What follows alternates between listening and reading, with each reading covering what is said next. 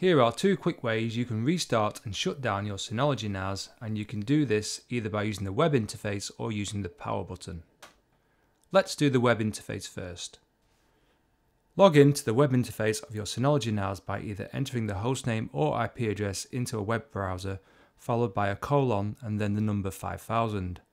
In this example, we called our Synology NAS DiskStationMega and we used the port 5000 for the web interface. Once logged in, you'll see an options icon at the top right of the screen. Click this and select Restart or Shutdown depending on your needs. Click Yes, and the Synology NAS will start the shutdown or restart procedure which it uses to create a safe shutdown operation. If you selected Restart, please wait a few minutes and you should hear a long beep when it's back up and running again.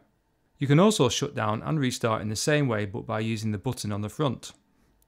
Locate the power button on the Synology NAS and press and hold this until you hear a beep. The Synology NAS will then start the shutdown procedure and power off when done.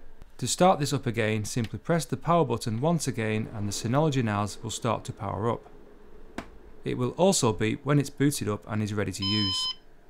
Please like and subscribe if you found this helpful and check out our other videos on the Synology NAS.